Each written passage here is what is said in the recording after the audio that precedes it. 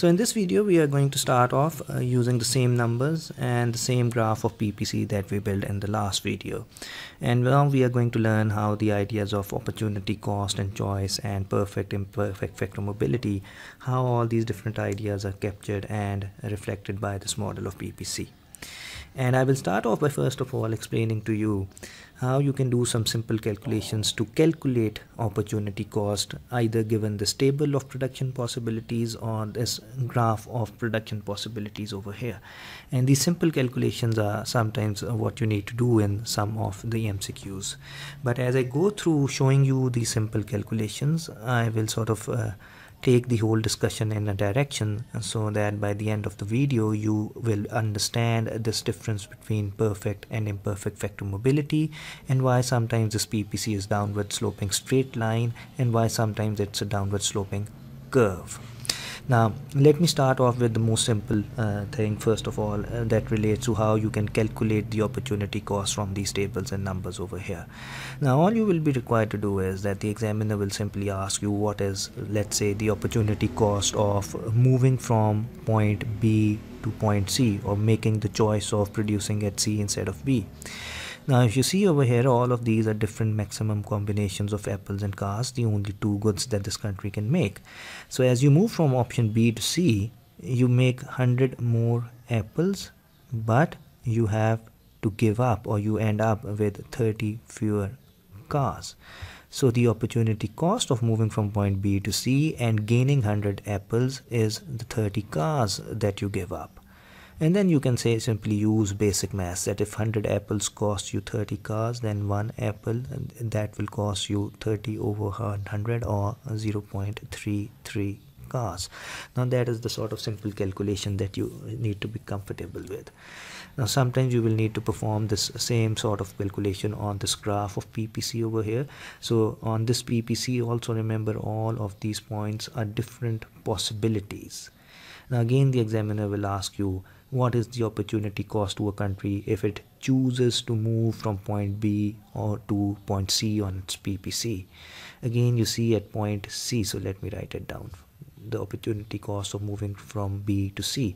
Now at C you have 200 apples, you only had 100 apples at point B. So in moving from point B to C, you move to the right and you gain 100 apples.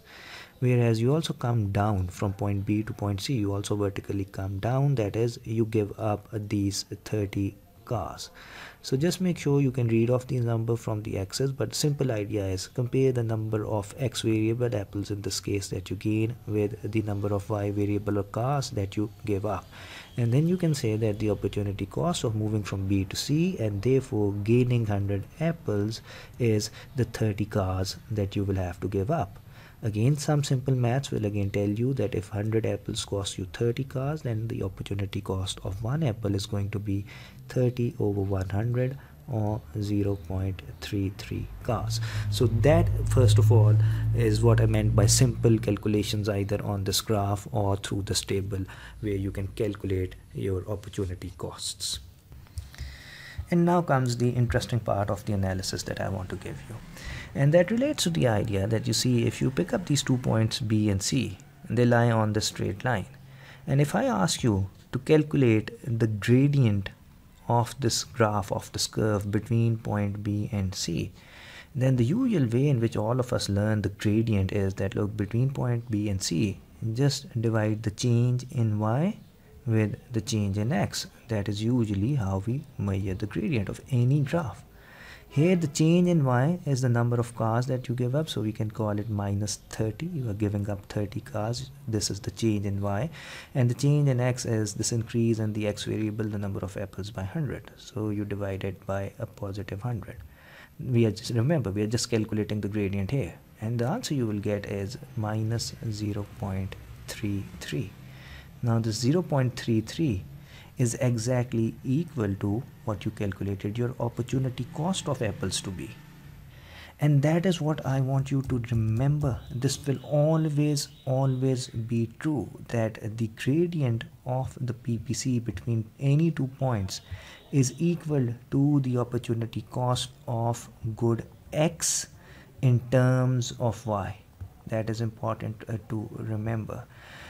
And that is very useful, because you see, if you are given a PPC like this over here, and let's say you are given 2 production possibility curves, and the examiner asks you in which of these 2 countries, the yellow or the white country, in which of these 2 countries you have a higher opportunity cost of X. Now all you will need in that question is that, look, this white line is steeper, so its gradient is larger, and since gradient is equal to opportunity cost of X, then we can say in this white country, this PPC reflects a larger gradient and therefore a larger opportunity cost of X.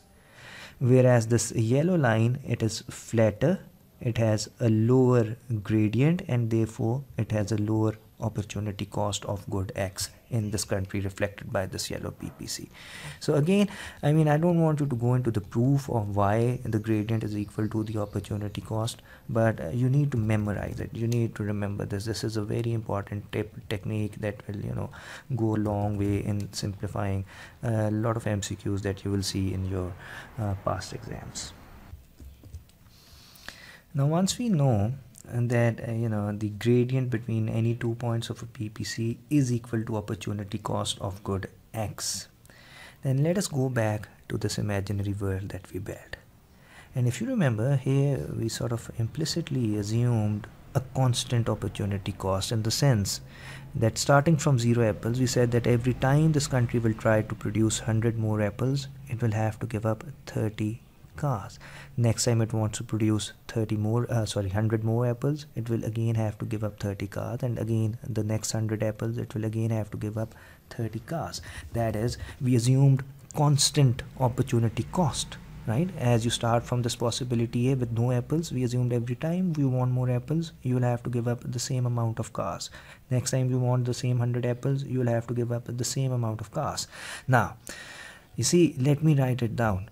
If we are assuming that the opportunity cost is always going to be constant, then we also now know that opportunity cost between any 2 points is equal to the gradient of PPC. So constant opportunity cost therefore means constant gradient, and constant gradient, constant slope of a graph, remember mathematically all it means is that you are talking about a straight line. So the thing to remember is that the PPC will be a straight downward sloping graph if you assume constant opportunity cost. That is what will give a constant gradient to this PPC, and therefore you will have a straight line PPC. And this assumption of constant opportunity cost in turn means that you are assuming perfect vector mobility.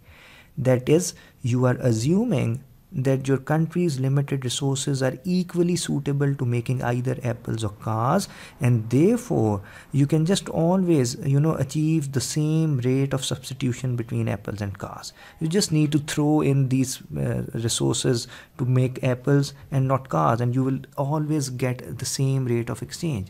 But this is not a very realistic assumption, because you see, of course, some of your resources will be much more suitable to production of apples, things like fertile land, maybe farmers, and so on and so forth, and some of your resources will be much more suitable towards the production of cars. Think of your engineers, think of your infertile pieces of land, but the ones on which you can build factories. Think of the resources of steel, and so on and so forth. And that is where we say that, look, your resources are all different. Some of them will be more suitable to production of apples, some of them will be more suitable to production of cars. And that is where we say that your resources are usually going to be imperfectly mobile, meaning that you can't just pick up any resource and with closed eyes just throw it either to production of apples or cars. You will have to see which resource is suitable for apples, which resource is suitable for cars, because they are not equally efficient in making both the goods. These resources are imperfectly mobile. Now, what does it mean for our PPC? Well, the implication for PPC lies in the fact that if your resources are imperfectly mobile, then starting off in a situation where you had 0 apples and therefore all resources were busy making cars, then when you went for making your first 100 apples and you diverted first of the few resources towards apples, then of course you would have sent the farmers and the fertile piece of land and the machinery that is actually suitable for making apples, and you would have kept all your engineers, all the metal, all the car making machinery, all the tire making machinery in the production of cars. You would have been sensible. So first of all, you would have been very easily able to make these 100 apples, because you would have just thrown in the most suitable resources that you can use to make these apples, and you would have kept all the resources that are specific to car making in the car industry. That is, for these first 100 apples you would have given up maybe just 10 cars. But then when you decided to make next 100 apples, you have already brought in the most suitable resources into apple production. So next time you will be bringing in resources which are not perfectly suitable to apple production, or you can say you are now diverting resources out of cars which were not very sort of useless in making cars. They were actually doing good enough in making cars. So now you are sort of throwing away resources to apples which are more valuable in car production and which are not perfectly made for just producing apples. That is, to get these 100 extra apples is now going to be difficult, or you can say you are now going to have to sacrifice more cars. And similarly, once most of your resources are busy producing apples and you're saying that give me the last few resources, I want to use them even to produce apples, then you are sort of putting resources such as engineers and specifically car machinery that you are throwing in to make apples. You will be able to make apples, but now you will have to give up a lot more cars. That is, if there is this assumption that these resources are imperfectly mobile, then this opportunity cost, it will increase as you produce more and more apples, which tells us that look, if your opportunity cost is not constant and it increases, then the gradient of PPC will also not be constant, it will increase. And that is where we say that look, it can't be a straight line anymore. So how will it look? Well, to sketch it out, start from this possibility where we are saying you have no apples. We are saying that when you want to produce your first few apples, you will throw in some of the most suitable resources to apple production, so you won't have to give up a lot of cars. The opportunity cost, the amount of cars you will have to give up, will be quite small, and that will be reflected in a very low gradient initially. So this PPC initially will be downward sloping, but it will have a very flat gradient that is reflecting low opportunity cost of this X variable. But sitting at this point where you already have a few apples and you want to make a certain more number of apples, now you are saying that look, this time you gradually will have to give up more cars. The opportunity cost of apples will increase, so your PPC will be downward sloping again and it will become more steep. The steeper gradient is reflecting greater rising opportunity cost, and you can continue to do that and join these 2 points, and that's what gives you a curved PPC. Imperfect factor mobility, which means opportunity cost is increasing. So at this point, the gradient of any curve, remember, is simply the tangent. So you have a very flat tangent, flat gradient, and therefore low opportunity cost for apples. At this point, since you are already producing a lot of apples, your PPC is much more steep, its gradient is much more large, therefore the opportunity cost of apples is large as well. So let me just now sum it all up and highlight the important things that you need to know. So first of all, make sure that you understand this assumption of perfect factor mobility. It simply means that you are assuming that all of these resources are exactly the same. They are uniform and they are equally suitable to production of either apples and cars. And if you make that unrealistic assumption, then yes, as you make more and more apples, every time you will have to give up the same number of cars, and therefore you can say you will have a constant opportunity cost of apples. And since opportunity cost is equal to the gradient of PPC, if opportunity cost is constant all along the PPC, the gradient is going to be constant all along the PPC, meaning your PPC will be a straight line. On the other hand, this assumption of imperfect factor mobility means that you are assuming that these resources are all different. Some of them are more suitable to make apples, some of them are more suitable to make cars. And if you take this more realistic assumption of imperfect factor mobility, then as you produce more and more and more apples, then every time you will have to give up more and more and more cars. That is, the opportunity cost of apples will keep on increasing as you produce more and more apples, and since opportunity cost is again equal to the gradient of PPC, the PPC's gradient will keep on increasing, and therefore you will end up with a curved PPC. So starting from this point over here, initially your PPC is flat, low gradient, meaning low opportunity cost of apples, but as you keep on moving to the right and make more apples, this PPC gets much more steep, much higher gradient, much higher opportunity cost of apples.